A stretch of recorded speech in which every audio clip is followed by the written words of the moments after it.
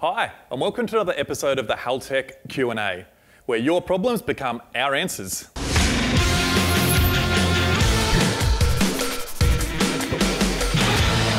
Our first question today comes from Rodney C. Will the Elite Series ECU work on a motorcycle? Well, thanks for the first question, Rodney, and the answer is yes. The Elite Series will most certainly work on motorcycles. I recommend the Elite 550 Series ECU due to its tiny size and because it's completely waterproof. It also has 4 injector drivers and 4 ignition drivers to run a 4-cylinder engine in full sequential mode. This ECU will be perfect for any amount of engine work, supercharging, turbocharging, or adding a power adder like nitrous. Our next question today comes from Harvey, and he asks, can you run a V12 on an Elite 2500 given that it's got 8 ignition and 8 injector outputs? Hi Harvey. Yes, you can use the Elite 2500 series on a V12. We do this by operating the engine in half cycle mode.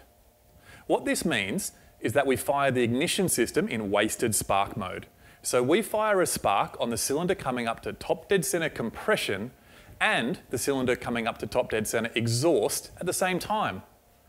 Several manufacturers do this with examples like Mitsubishi's 4G63 engine, Toyota's 5VZ series, and many Chrysler 4-cylinder models.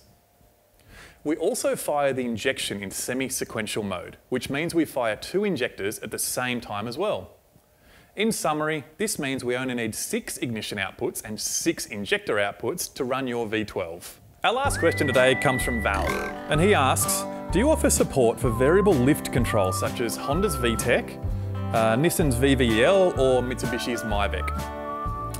Well, Val, the answer to this question is yes, but it goes a little bit deeper than that. There's actually 3 questions in your one question there. The Honda VTEC uses 2 different camshaft profiles, and the ECU switches between a low and a high camshaft depending on engine RPM and load. So yes, we support this type.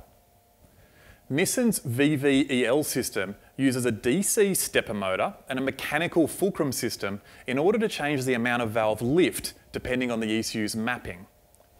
We support this type by interfacing with the Nissan control module. Mitsubishi's MiVEC adjusts the amount of camshaft advance through an oil pressure controlled cam gear.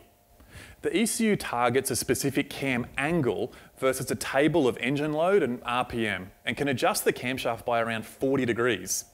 We also support this type of cam control. So of the 3 you've mentioned, absolutely, we support them all.